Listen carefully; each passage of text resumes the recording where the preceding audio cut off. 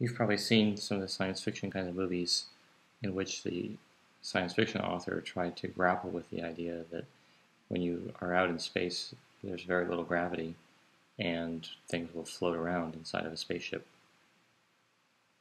One of the more clever ideas for how to create an artificial gravity is to actually make your spaceship spin. In other words, have it, each point on the rim, move around with some speed v. If your spaceship is very large, maybe it has a radius r, then there's an acceleration. Every point on the rim of this spaceship is accelerating back toward the center of the ring. Because we learned that uniform circular motion where the speed is constant still involves an acceleration because the velocity vector is changing as you go around with circular motion. So if you are sitting out here on the rim of this spaceship, you will feel a push from the floor of the spaceship back toward the center of the circle because you're being kept in a circular motion. So if we assume that the radius of the ship had a value capital R, which is on the order of 100 meters, so it's like a little bit bigger than a football field in radius, and we wanted to create an artificial gravity of 3 meters per second squared on board, how fast would this speed have to be? 3 meters per second squared, by the way, is not all that much. It's about a third, a little bit less, of the gravity here on Earth. Well, we're saying that the acceleration, which has to be v squared over r, is going to equal 3 meters per second squared, and we would like to know v.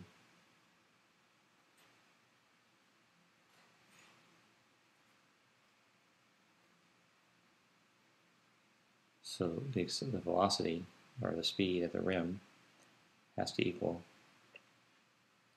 the square root of the acceleration we want times the radius of curvature.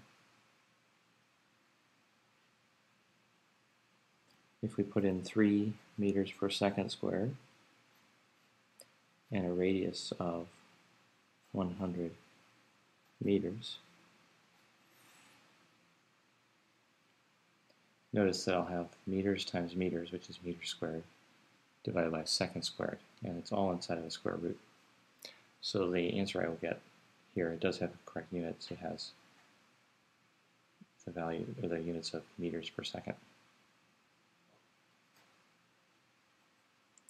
We'll have approximately the square root of 300 here, or about 170 meters per second. Excuse me, 17 meters per second.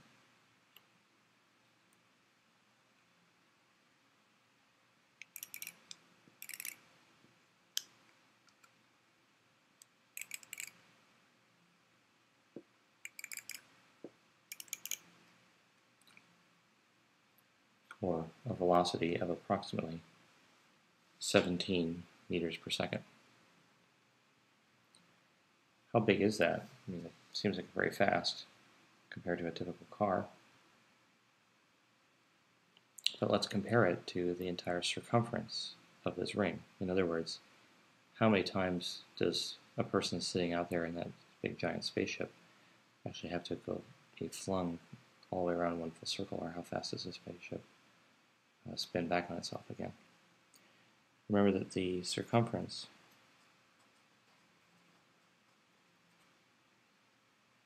is 2 pi r.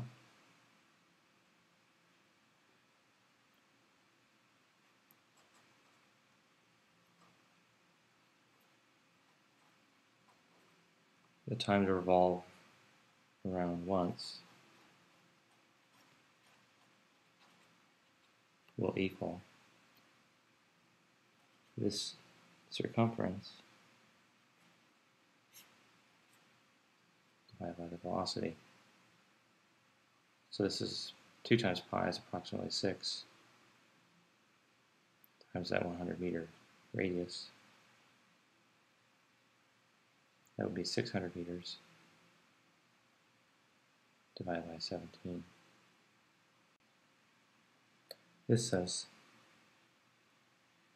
the entire spaceship will move around one full circumference or runs back on itself every 35 seconds or so, which is incredibly fast. It means this giant structure whose radius is about a football field, a little bit more in radius, has to whip all the way around in just over a half a minute. So it's a very fast moving object in order to just create this weak field of about 3 meters per second squared.